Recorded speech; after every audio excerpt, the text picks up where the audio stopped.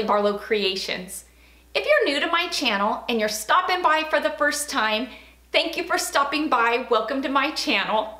Stick around a while by clicking that red button for more crafting on a budget, more everything on a budget videos to come. And if you click it again when the bell appears, YouTube should notify you every time I upload a new video, depending on the option that you choose in the drop-down menu of the bell. If you're interested in following me on social media, those links you can find in the description box below. What have I got going on for you for today? Today I am bringing to you a DIY, oh my goodness, using these Valentine's Day red trucks. And because they have these, I couldn't pass it up. You know that when you see this, I'm gonna do a DIY using it. I'm gonna do more than one DIY using these red trucks because they're just so stinking cute. I can hardly stand it. At Christmas time, I did do a red truck DIY that was a tissue holder that I absolutely love. It is so Christmassy, it is so rustic and farmhouse, but it's not a piece that I can keep up year round because of the Christmas vibe that it has, although I wish I could. When I saw these red trucks at the Dollar Tree, I was so stinking excited.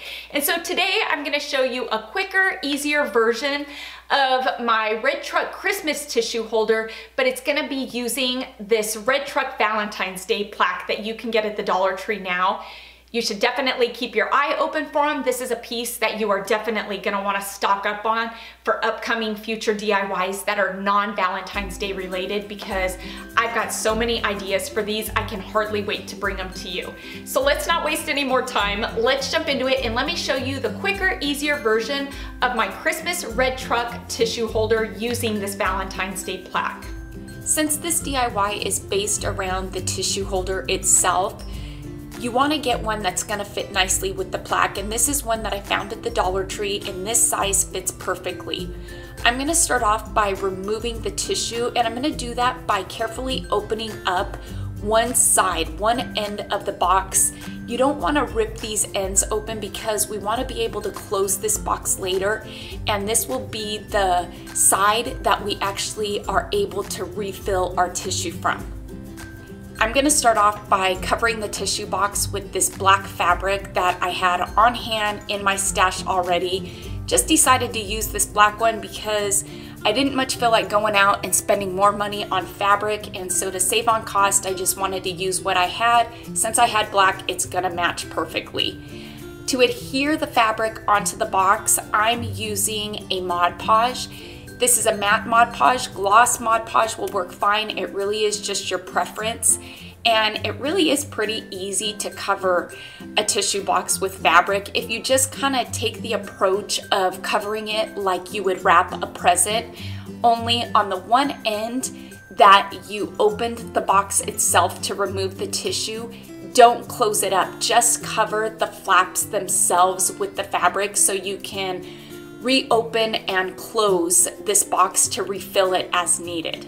Now don't be afraid to pop this in the oven to help speed up the drying process. I put mine in my oven on the lowest temperature that my oven will go, which is 135 degrees, and it took about 45 minutes for this to dry and really get nice and hard. And what's great about using Mod Podge is that it actually seals the fabric, and so if you need to wipe this down at all because of dust, you can easily do that without ruining the box.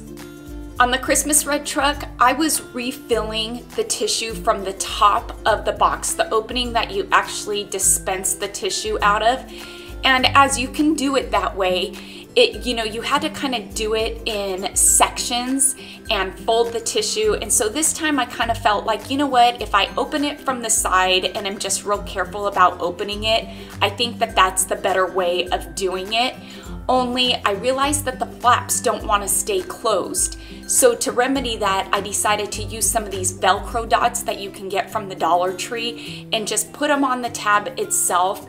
And that way when I close it, it stays closed and I can easily open and close this side flap to refill my tissue as needed. If you can believe it, that was the hardest part of this DIY, and we're gonna be done with this in about 5 minutes.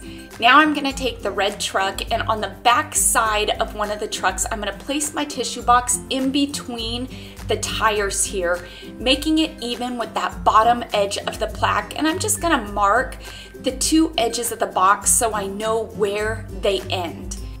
Then using some of Dollar Tree's wood blocks, these are the mini Jenga blocks, I'm gonna place some hot glue on the side and just hot glue it to the area that I marked, not going past that area because this is where the tissue is going to set. I'm showing here that there are 2 trucks that are marked on the back side, and that is incorrect. I shouldn't have done that, so ignore that second truck. I'm gonna place some hot glue here on the Jenga blocks themselves, and I'm gonna place my tissue box right on top of them. So this is what's gonna hold the tissue box in between the 2 trucks.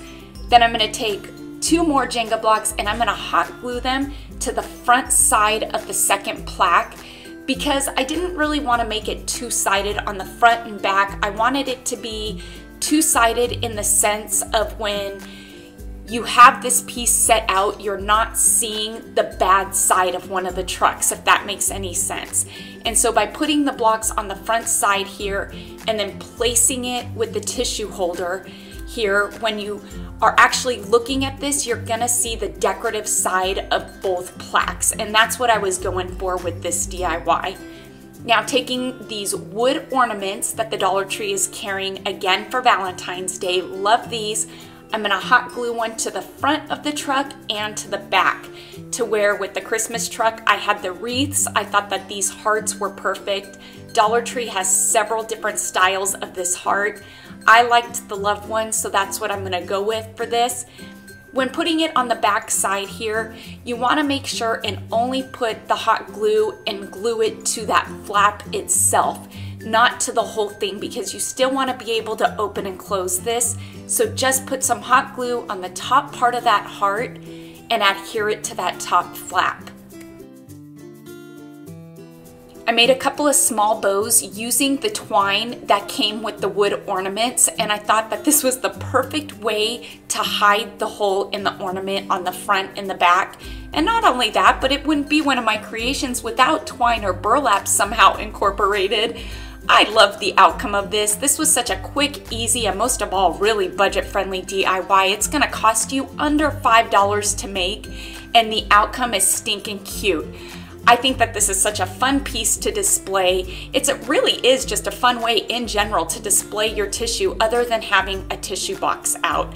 And I tell you, at Christmas time, I got asked a lot about my red truck tissue dispenser.